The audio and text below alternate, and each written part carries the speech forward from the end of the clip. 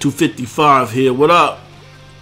SNK looks like it's really ready to shatter all expectations. Let's be real. This character trailer is one of the most impressive. I'm thinking about what it's like fighting against a character like this. Because as you're about to notice, she has a lot of ways to snatch you up and grapple you. And I'm not used to a grapple character being this fast. You know, look at the animation on those body slams.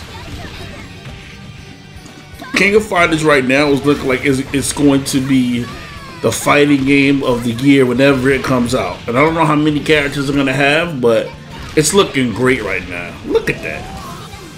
And they have such a good variety of characters. And I don't even know how I would deal with this nonsense.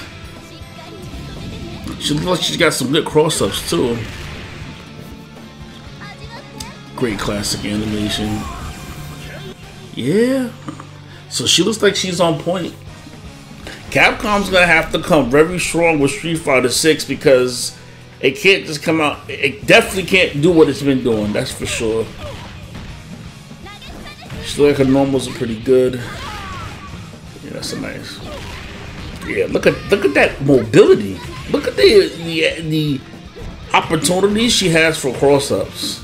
I don't know what that was. A super jump or what it was. But yeah, that's scary. You pressing up and back the whole time if you can escape it.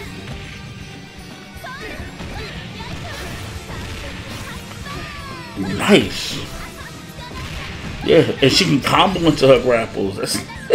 It looks excellent. I haven't played this character before, but it's a welcome addition. Actually, it's very nice. And this is just a demo, mind you. You can only imagine what players are gonna come up with. Anyway, I don't know. This is looking like it's gonna be the fighting game of the year, and we don't even know when they say shatter expectations, or we're gonna be looking at guest characters or what. But this is looking good. 255 out.